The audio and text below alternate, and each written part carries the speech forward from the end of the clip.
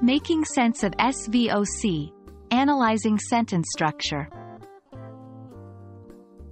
Hello and welcome to our latest English language learning video. Today we'll be diving into the Subject-Verb-Object-Complement, SVOC, sentence structure. Understanding this structure can greatly improve your sentence construction and overall English communication skills. So let's get started.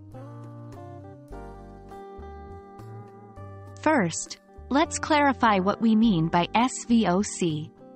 It stands for Subject-Verb-Object-Complement. The subject is what the sentence is about. The verb tells what the subject is doing. The object is the receiver of the action. The complement adds extra information about the object.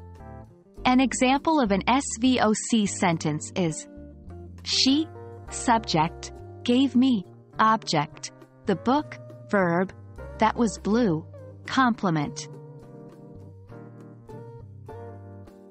Now that we know what SVOC stands for, let's focus on identifying this structure in sentences.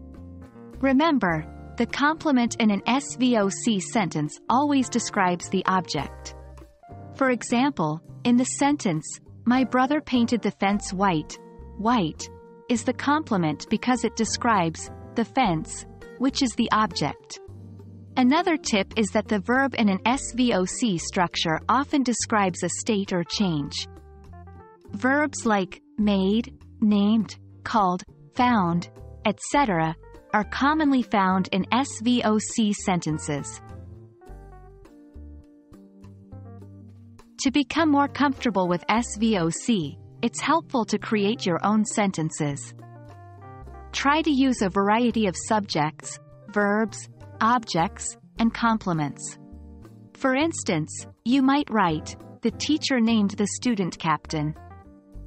In this sentence, the teacher is the subject, named is the verb, the student is the object, and captain is the complement.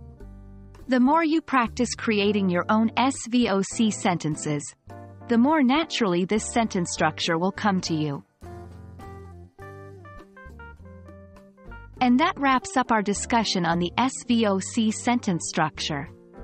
I hope you found this video useful in understanding and identifying SVOC in English.